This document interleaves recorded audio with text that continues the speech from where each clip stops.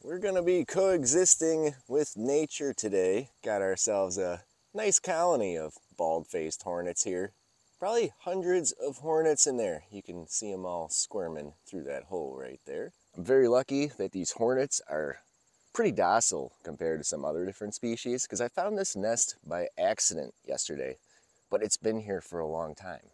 And although I'm hanging out pretty close to these guys right now, they're just carrying on with their hornet business, helping out the garden and the ecosystem around us. But I'm not trying to push my luck, because I've been pushing my luck for the past week or so, because I've been through here cutting my grass, weed whacking, and I was right next to this nest and didn't even know it was there until yesterday. A couple days ago, I brought the lawnmower through here, which means that I was about a foot away from this thing with my face and didn't even know it was there. And yesterday, doing a little weed whacking around the wood piles here. Got all the way through here, did everything in there, and then I got to about right here, and as I was weed whacking, I noticed there was hundreds of hornets flying in my face. And I ended up getting hurt pretty bad, but not from being stung.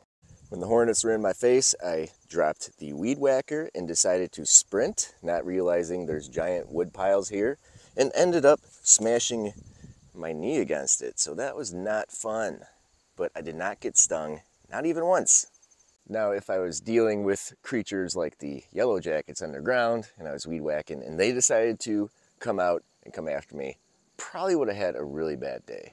There's a lot of people that'd be really quick to call an exterminator or get some sprays, come out here at night, take care of this colony, but I'm letting them stay, and here's why. First reason, I have a policy around here. If you're a bee, wasp, or hornet, you make a nest somewhere, as long as you don't bother me when I come by your nest, I'm not going to bother you.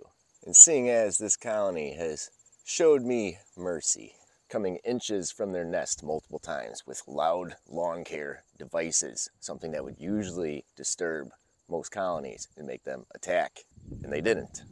And I need these guys around because of this, the garden. This is part of my pest control system here. We always talk about how important the pollinators are, but we don't talk about how important the carnivorous stinging insects are when it comes to pest control. When you get stuff like the cabbage moth caterpillars destroying your brassicas, these guys are going to be there to eat them. Any other garden pests, they're carnivorous, they want to feed their young, those meaty bugs, so they're going to be flying around taking care of that for you. And that's why even last year I was letting yellow jacket nests in my garden stay. I just kind of stayed away from those areas and they didn't bug us. They didn't bug us. Another fun fact about the bald-faced hornet is many of these members of this colony are flying right at me, but going about their business. It's a fun fact that might not be a fact at all. It's probably not even true. Some people think that the bald-faced hornets can recognize faces. So if you disturb this nest once and you're just walking by another time and they see your face, they're going to remember you. I think we're giving them a little too much credit at this point. Their brains aren't that big. I don't think they remember you. But if they did, they'd realize that when I'm out here doing some lawn care, I'm not here to disturb them, and maybe that's why they've left me alone. You're usually not going to see these guys this low to the ground. Usually you're going to see their big basketball-shaped paper nests up in trees. Being this low to the ground puts them at risk of predation, and you can see that something has been rummaging through this colony. It's been ripping the sides off. I'm guessing either a skunk or a raccoon trying to go in there to get the larva. So these hornets are working extra hard to repair that damage and create more brood. And one of them just did give me a warning. It flew out and it kind of buzzed around my face.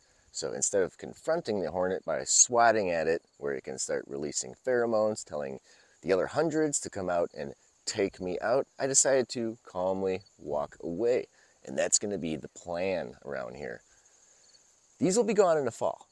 I don't need to come out here and exterminate them now. They're going to do their thing. The whole colony will be dead in the fall when we get a frost, except for the queen, who will go somewhere else and build another nest next year. So we're going to let her do that because that is next year's pest control.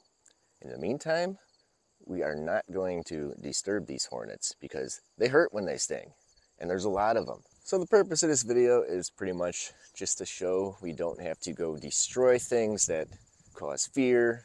All it takes is a little respect and being aware of your surroundings and realizing that we need them more than they need us. So there's really no reason to go around destroying something beneficial like that. Thanks for watching.